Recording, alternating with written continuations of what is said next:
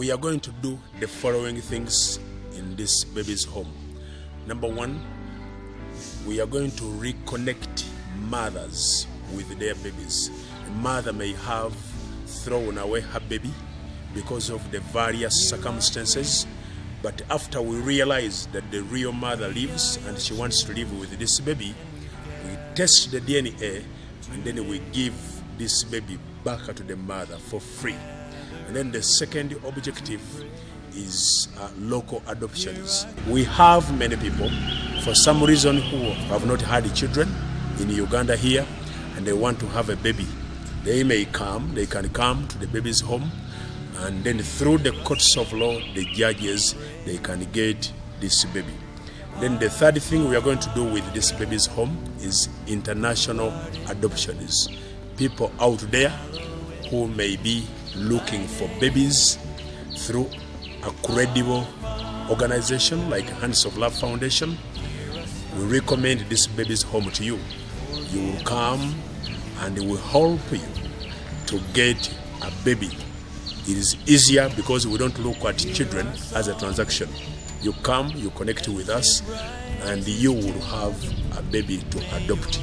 And then all the children who will not have been taken away through these three means, they will be taken to Hands of Love, to have education, to have discipline, to be discipled into responsible men and women who will cause transformation.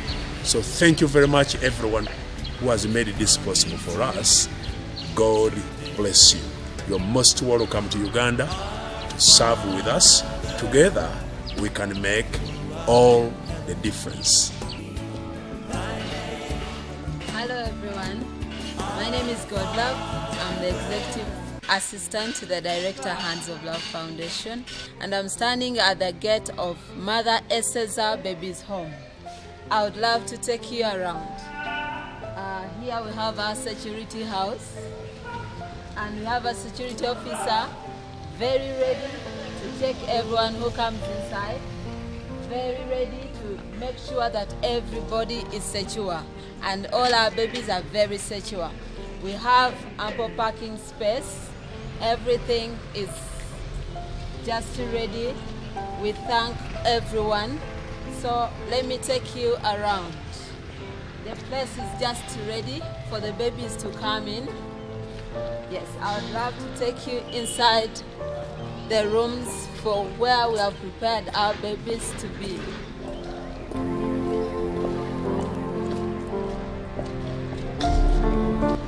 Every unit has a very good store. You can check it out, where everything will be kept concerning the babies in each unit. And now we go inside the unit. Every unit will have a living room. You can get inside. There is enough space for the babies, for the 5 babies in each unit. The place is tiled. Yes, and then we have a bedroom inside here. They have a bedroom for the mother and the babies, and then they have flushing toilets. Yes, flushing toilets and showers.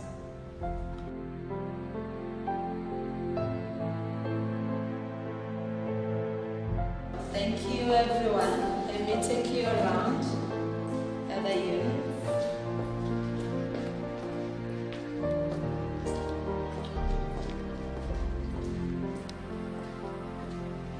This side, as you can see, we have 5 units, and each unit is well built.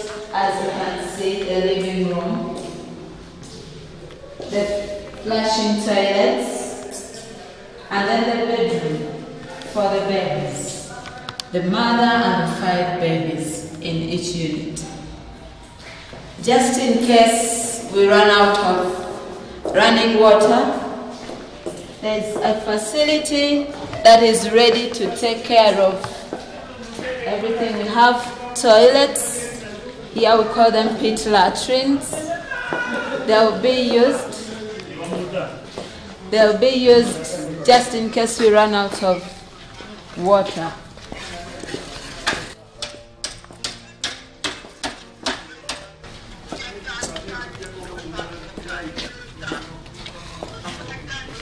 We have the toilet and then the bathroom.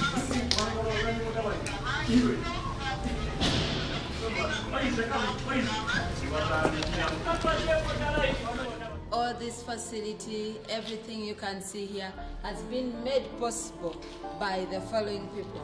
The first one was a donation from Mother Eseza Najuka, the mother of Bishop Elijah Sebuchu, who handed over her inheritance from her father so that she can leave a legacy for the babies in Uganda.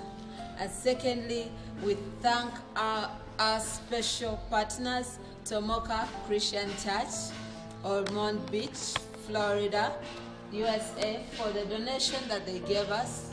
We thank our partners, KICC, for the offerings. That is Kampala International Christian Center, our main church, for the ministry. We thank you all. Thank you very much for being good people. Thank you for loving children. Thank you for loving Uganda. God bless you so much. Thank you, everyone. Together we can make all the difference.